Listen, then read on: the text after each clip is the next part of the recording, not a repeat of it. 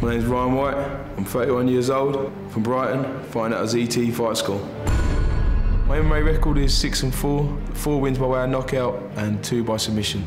Most of the guys I've fought have been top guys and guys that I shouldn't have beaten. Guys ranked #1 in the UK, guys who ranked #2. No, I don't care, I'll just fight anybody. All my training is specifically for MMA, whether it be explosive, box jumps, weights, cardio. Everything I do is focused on MMA. My fighting style, I just like to go balls out. Just get in there and just go for it. People want to see knockouts, people want to see people getting hurt, they want to see wars, and that's what I like to do. I want to give the crowd what they want to see.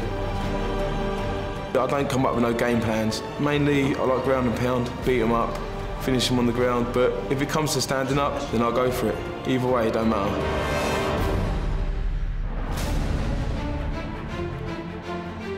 My name is Seth Petruzelli. I'm 30 years old. I'm from Orlando, Florida, fighting out of the jungle, mixed martial arts and fitness. My professional record is 12-4, and all of my wins have become by way of technical knockout or knockout. I've started martial arts training when I was 7 years old, and I've continued throughout my whole life.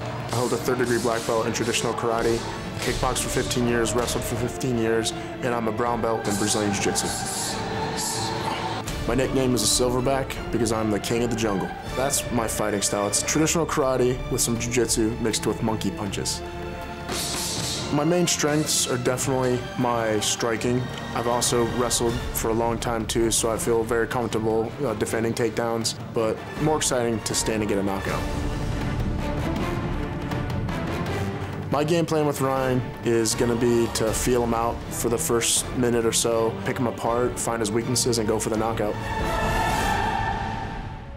Seth shot to fame when he knocked out Kimbo the Killer Slice. Seth is the Kimbo Killer. It's history, man. I knocked him out 14 seconds. That says a lot about his pedigree. And the fact that he beat Kimbo Slice doesn't really intimidate me. At the end of the day, he's just another fighter. Whether he's 20-0, 50-0, it don't matter to me. I just want to fight, and that's it at the end of the day. With Ryan, he's representing the UK. He's from Brighton. This is a huge step up. He's going into this fight as the underdog. I come into this fight, I ain't going to fuck about. I just want to fight, get the fight over and done with. In MMA, the underdogs can always win. Hopefully get a win and show the rest of the UK and the world that I'm here taking this sport serious. A perfect outcome would be a fast KO. That's always the best way to do it, and then go start drinking with all the guys. The perfect outcome for this fight for me would be to knock him out standing up. If Ryan wants to stand toe-to-toe and trade, I'll be happy to oblige him. I'll give it 100% and try to knock this guy out. It'd be a war. Let's get in there and swing hands and see who gets knocked out first. I guarantee it's not going to be me.